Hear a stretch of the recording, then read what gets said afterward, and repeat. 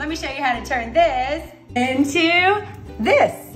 You'd never believe this creamy, dreamy banana ice cream is made with just bananas. The riper the bananas, the sweeter the ice cream. Freeze the banana slices in a single layer for about an hour and a half. Remove them from the freezer and let them set for about 5 minutes before you put in the food processor or blender. You want the bananas to soften just a bit, but still be frozen. Blend until the frozen bananas are smooth and creamy. I was certainly skeptical when I first tried this, but there's no denying the deliciousness.